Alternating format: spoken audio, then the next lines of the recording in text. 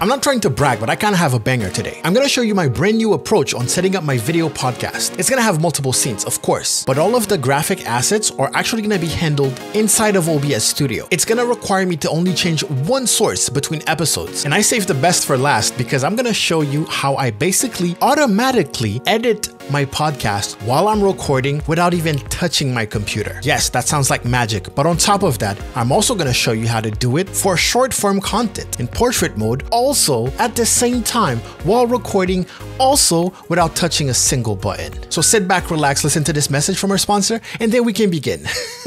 And today's sponsor is Own Pro. You may know about Own because of the ads mostly, and you know that they have the biggest overlay library on the internet. But Own Pro is their service that aims to give you everything that you need as a streamer, including access to those overlays. So basically how it works is that it is an OBS plugin that you control from the website. All you have to do is log in with your Twitch account, install the plugin, and configure it here. If I want to configure alerts, for example, I can click configure here, then I can check out their alerts library. You might know that they have exclusive license overlays from the Call of Duty franchise, but we're interested in the free stuff. Let's click on this, for example, and this is an example of the alert that we can get. And once you have the plugin installed, you just have to click install, and boom, your alerts will look like this. And installing overlays is just as easy. Just click overlays, pick the one you want, 'tis the season, and just click install, and they'll be ready to use in your OBS Studio. Own Pro offers way more stuff, but I'll let you check it out by going to own.gg/GadLevelPro. That is own3d.gg/GadLevelPro. So I know in my podcast, I'm not gonna have more than one guest at a time. So let's start with step one, capturing the guest and I. So we're gonna start by creating two scenes. First one is going to be camera, me, and the other one is going to be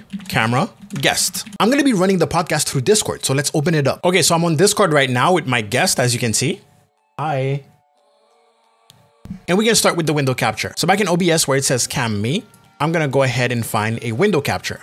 Right there, call it me camera. Immediately it knows that I want to capture Discord. We're going to not capture the cursor, and we're going to click OK. From there, I can hold Alt on my keyboard to crop, and I'm going to crop it pretty close, and then I'm going to scale it up to fill the screen basically. Now, this specific method loses a lot of quality. So what I'm actually going to do during my podcast is have a webcam for Discord for the guest, and then use the good camera here as the me camera. And since we have separate scenes, all I will have to do is just add a video capture source. We can further crop it to make it even tighter. There we go, and do the same thing for the guest.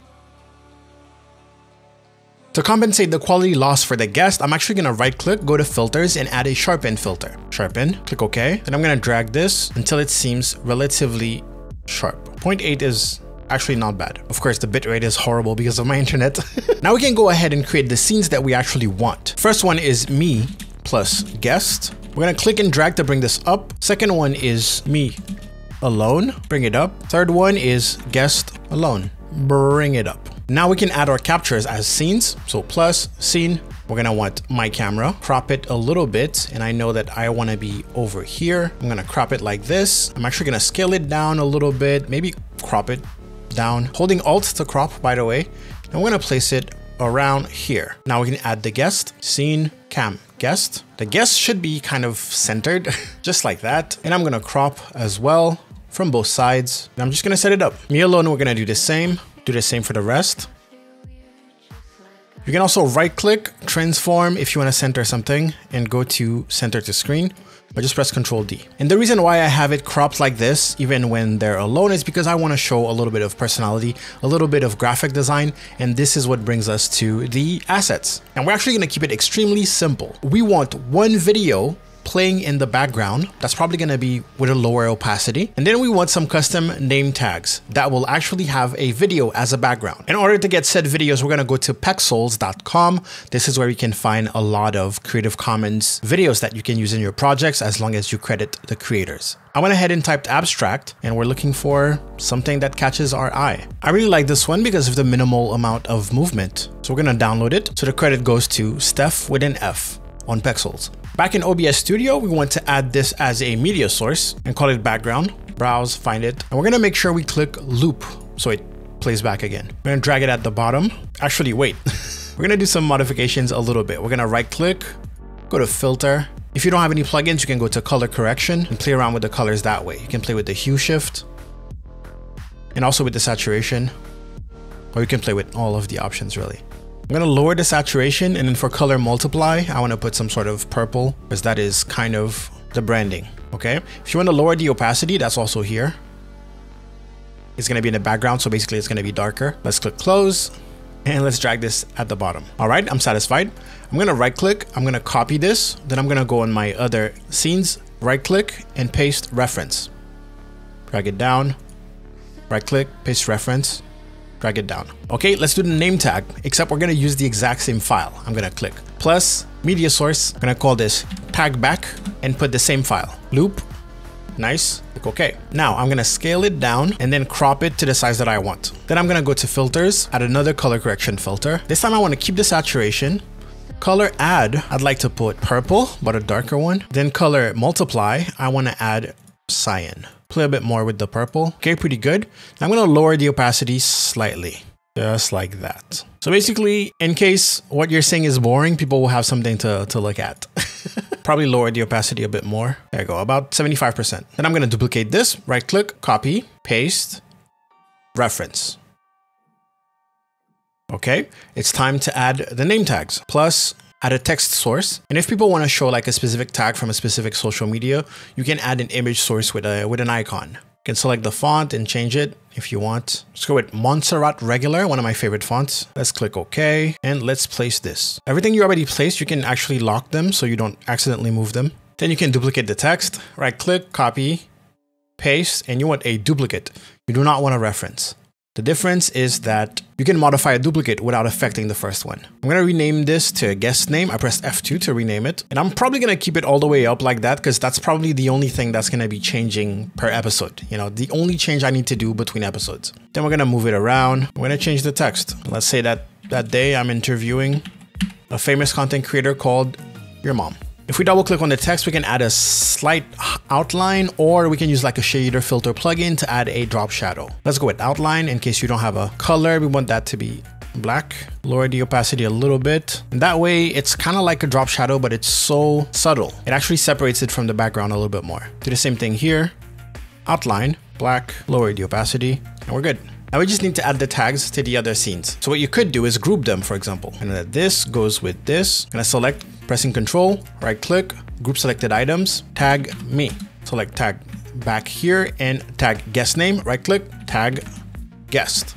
Collapse them. Select tag me, right click, copy, me alone, right click, paste, reference. This one, we want reference. Because if we modify something in the first one, most likely we want to modify it on the second one, okay? Go back, right click, and copy the guest tag. Guest alone, we want to right click, paste, reference. So now, if I change the name of the guest from any of those scenes, it's going to update. Let's test it. Click OK. So that's in our first scene. And me alone, it's me alone. And guest alone, boom, there it is. Okay, so that's pretty much it for the assets. Now we're gonna make it look a little bit better. For example, rounding the rectangles would be fantastic. I'm actually gonna start with the tags. Tag guest, I'm gonna right click, and in this case, we're gonna be using the shader filter plugin. Click plus, user defined shader, click OK, load shader from text file, browse, and we want rounded rectangle or something. Just rounded rectangle.shader, corner radius 18, and I like that look. So what I'm gonna do here, I'm gonna right click and copy it. Click close, go to tag me, right click filter, right click paste. Boom, that's simple. And guess what? Since we copy pasted references, it is now applied to the rest. Pretty easy. Now let's say that I don't like the background for those, right? I can go there, go to tag back, go to filters. I can play around with it. Will it affect both? Yes, it will. That's the power of references. So let's say I want to lower the brightness. Change the purple a little bit. Nice. While I'm at it, let's perfect our text. We want it to be coming from the middle. We want it to be centered. Alignment here, I'm going to put center. Text transform, I might want uppercase. Maybe that looks better, I'm not sure. Now, if we want a rounded rectangle around our cameras, we can go here and click filters, but I believe we will run into a problem. The problem being that we cropped it. So if I right click, I still have this one. Yes, I do. You're gonna see that it crops the whole thing, but none of it is appearing here. So let's remove that. And I believe there's another method, but I can't remember. So we're just gonna group this one, call it guest, open the filters, right click, paste. There we go. We have a little bit of rounded rectangles, but maybe we want it to be a little more visible. So let's go 25, click away. There you go. Same thing for my camera, right click, group, filters, right click, paste. It was 25. That's it. You can do the same thing for the other scenes. And there we have it. I'm definitely going to be playing around with it more to make it look a little bit better, but this is the basis of it. Now, we can get into the fancy stuff. In order to avoid too much work when I'm recording, something that I love to do is basically edit while recording. So while the podcast is going on, I want to do my cuts. I want to do anything that I think that I'm going to add later on in the video. So the easiest way to do that is to use your keyboard. You can go to settings and then you go to hotkeys and then you set up keyboard shortcuts to basically switch scenes. Under each scene, you're going to have a switch to scene and then you can just set up a keyboard shortcut. Let's go with Alt 1 for me plus guest, Alt 2 for me alone, then Alt 3 for guest alone. Click apply, and now we can switch without having to click. All right. You can also set the scene transition here, but usually for things like that, you don't really want to transition. I guess we can put a fade. It needs to be very, very short, 300 milliseconds. I don't like it. Very old school. The second way of doing that, now maybe you don't want to type on your keyboard while you're talking or anything like that. The second way of doing that would be to use something like an Elgato Stream Deck. And we can create a new profile. And basically, it's a keyboard shortcut. Hotkey right there, like we just set it up in OBS Studio. I can set this one and I can click to assign and I can press Alt 1. I can copy this, paste it, click here. This one's going to be Alt 2. Right click, paste, and then Alt 3. So now I can basically press on my Stream Deck and you'll see that it's changing the scenes without having to use both hands. Well, just pressing with one hand. If you also have a Stream Deck pedal, which I actually have, you can also set that up. Same thing, hotkey, you can see it here, boom, boom, boom, then just press the hotkeys and it'll do it. In fact, I wonder if I can press the hotkeys in order to set the hotkey by clicking hotkey here. Yep, I'm pressing the ones from the other profile. And it's working. But that's only kind of fancy. One thing that I thought is, what if I didn't want to press a button? What if there's an important moment and I actually forget to press the button? Or maybe I'm saying something and then my guest reacts and I don't have the mental capacity to anticipate that they're gonna react, so I don't press the button. What if it could be automatic based on sound? Just like we have, you know, I believe Skype, Zoom, they have this thing where whoever's talking basically is gonna be focused. What if I could do this with my scenes? That's when I downloaded something called Advanced Scene Switcher. I'll probably make a video on it, but I just got it, so I don't know much about it yet. All I know is if I go to tools and I have Advanced Scene Switcher, you have to download and install that. I can create some macros. It has this little yellow thing because it's not running right now. It's inactive, which is fine. So we're gonna create a macro. Let me place this somewhere you can see. And I'm gonna click on the little plus here that's glowing green, conveniently, macro 1. And this one is basically, hey, if my volume goes above a certain amount here, make sure that me alone is the scene that we see. So under macro 1, we're gonna click on the plus here. It's gonna create this if statement basically. And under scene, we're gonna go to audio. So if audio output volume of my mic is above, and I'm speaking here, we can see that when I'm pretty loud and stuff like that, it goes around 30 or something. Then at the bottom, what do you do? What does it do? Switch scene, yes. Switch program, no. Switch scene to me alone. Using transition if you want, but cut is fine. I guess that's gonna be the default. Here there is wait until transition is complete, but that is if you have a long transition, which we don't, we have cut. So we can probably rename this into me, like that's me. That's me, that's my audio. Create another one and call it guest. Or don't call it anything, I don't care. And now if the audio of my guest, which I'm probably going to be capturing through my desktop audio. If you have, you know, a fancy mixer or whatever, which I have, I just don't use that. It's going to be desktop audio for me, whatever. You pick the source that your guest is going to be coming from. Goes above, hopefully 25-ish, pretty much the same as the other one. Then in this case, what I want you to do is switch to guest alone using a cut, And that's pretty much it. That is pretty much it. So it's hard to kind of test it while showing you, but it's kind of hard to demonstrate if I'm not actively using it, but check it out. So go to general and now you want to start it and click start. It is now active. Auxiliary audio is here. Desktop audio, there's no one. But let's say that I go to another scene and I'm going to talk and it's going to switch it automatically. Talking. You see this? Do you see this? Do you understand the potential? Now, we just need someone else to be talking. I'm gonna mute my mic and I'm gonna unmute the mic over here and I'm gonna talk.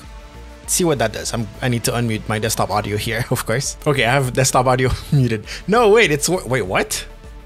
Oh, it doesn't care if I mute them on in OBS. I didn't know that.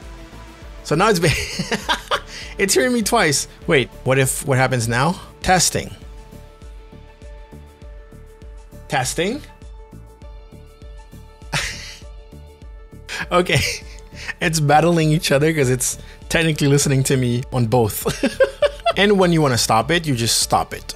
So this might be the most plausible thing that I'm gonna do during the podcast. Is actually, like, if I want to show both of us, I'll probably like have this on the side on my other monitor, and then whenever we're in a deep conversation and I just want to switch back and forth, I'll just click start, and then it'll start listening and then doing the switching automatically. So that was the automation part. Cool, we won't have to really edit our video, at least not when it comes to switching scenes. Oh, by the way, have you guys heard of this AI thing that basically does this on your, like, while editing your video? It's a plugin for Adobe Premiere, I think, and it goes and it actually chops up the video and then switches scenes. You don't need that anymore. You can just do this.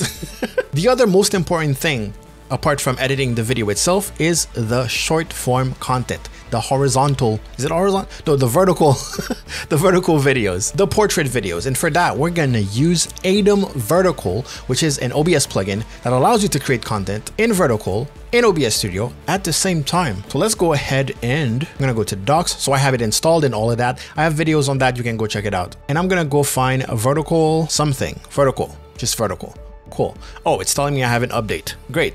Is it just not gonna work? It should. So while I'm recording, I can set it so that I can record the whole podcast also in vertical, just in case there's a specific part, then I won't have to do the placement part. I will just have to edit the specific part. But there's also something called backtrack clip. So during the podcast, if there's a moment that is clip worthy, I can still do it and have it in short form, basically ready to go as soon as the podcast is over. Actually, it's ready to go during the podcast. But let's go here. You're gonna see that I have my vertical scenes and I'm gonna have my vertical sources, and I'm gonna add new scene, for example. And I'm gonna add a scene. The cool thing here is that we can add all of the scenes. We can have like a cleaner look without all the fancy stuff that we added. And in that case, we would add something like cam me and then cam guest at the bottom, right? Boom, and you have your setup. You can also crop to make sure it looks good. That's simple. Or you can add the scenes with all the assets. Me alone, for example, you could add that. Now the question is, can I add this tag in the middle, for example? On TikTok, for example, the setup would probably be something like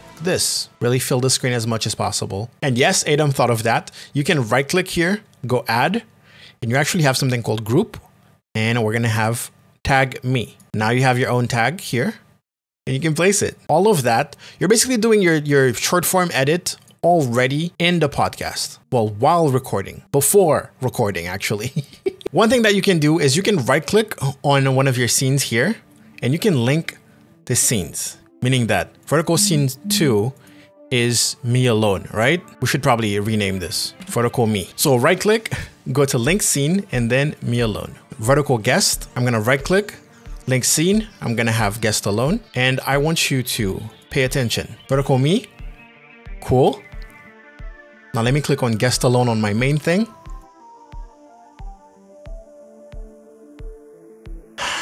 Do you see what's going on?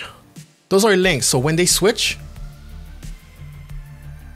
they also switch on the vertical video. I should probably center this better. So to make it complete, let's create another scene that's gonna have the both of us.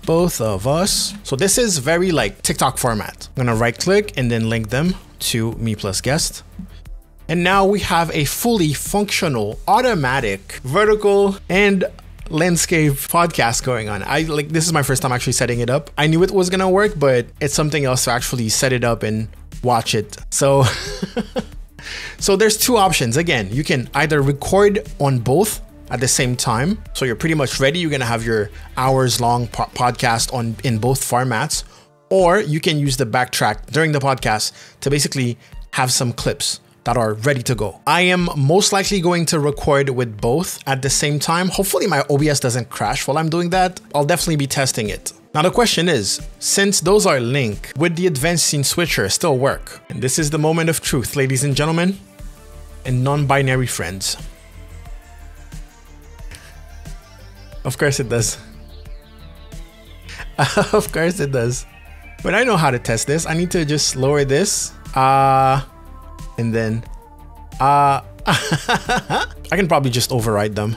Right click, transition override, cut. Right click, transition override, cut. There we go.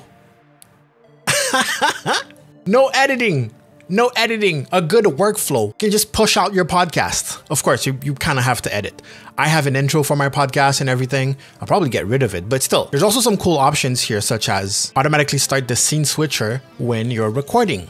When you're recording or streaming, or when you're streaming, blah, blah, blah. And it says here, hotkeys can be defined in the OBS settings. So that means that, and we're gonna see if that's true, we should have an option to basically start the scene switcher without having to go to tools and opening it up. Start the advanced scene switcher. Right there, stop the advanced scene switcher. So this is something that I can set with my keyboard or my Elgato Stream Deck or my Stream Deck pedal. I don't know why I'm so impressed with this. I came up with the idea, but I have it. It's here, it's completed. Okay, to wrap it up, the other things that I have in mind were probably like effects from the shader filter plugin. I made a video covering all of the effects that come with it. So there's a whole list of cool things you could be doing. There's also the move plugin, which you could be using to actually move things around. Instead of cutting, it could move the guest away, and then my camera would take the whole shape of the whole thing in a smooth way. I made a video on how to do that, and honestly, as a concept, it's pretty cool, but I ended up deciding that it was maybe too distracting. If someone is reacting quick, you don't want people to be stuck in a transition, seeing things move around. You just want them to see the person reacting or saying whatever they're saying. I also do realize that there seems to be like a frame. It doesn't do it all the time, but sometimes there's a frame